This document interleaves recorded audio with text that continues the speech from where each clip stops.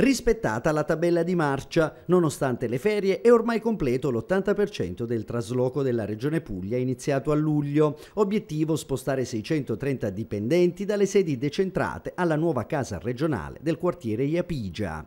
Abbiamo trasferito fino alla metà di agosto circa 500 dipendenti regionali. Sono ripresi i trasferimenti che andranno avanti orientativamente fino alla metà, forse il 20 di settembre. L'accesso agli uffici però resterà chiuso ai cittadini fino a metà settembre, a meno di urgenze e servizi necessari come il pagamento dei bolli automobilistici. Persino le visite dei giornalisti al momento sono bloccate. Alla stampa noi vorremmo, se fosse possibile, presentare la sede nel momento in cui sarà effettivamente visibile il suo funzionamento.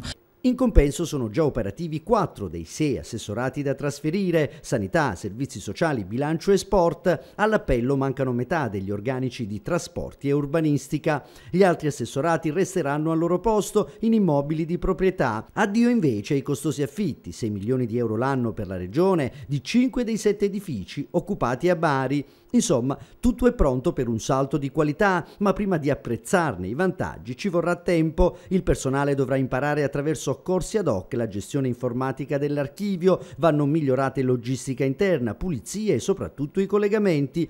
La Regione sta lavorando su un progetto che vede la rimessa in funzione della stazione delle Ferrovie dello Stato, che è qui dietro. Nelle more stanno lavorando con ANTAB per un rafforzamento delle corse che passano di qui.